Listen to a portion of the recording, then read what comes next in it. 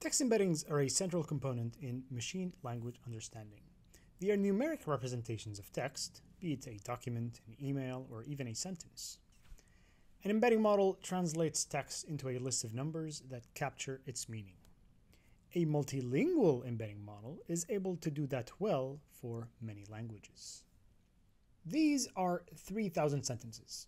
They are commands to an AI assistant in multiple languages. We have a bunch in English here, and then towards the end we have many sentences in other languages.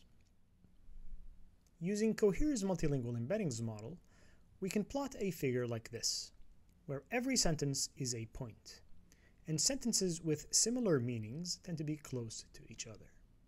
So this is the podcast cluster, for example. All the sentences in this cluster tend to be about podcasts, regardless of what language they are from. We can also view this figure in a different way here. We can highlight a specific language here, let's say Korean, and we can see that this message is about mailbox, so email, and we'll notice that the points around it will be all about email in various languages.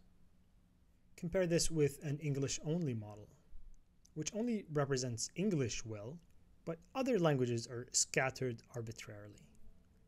Systems built with a model like this are not able to deal with other languages properly.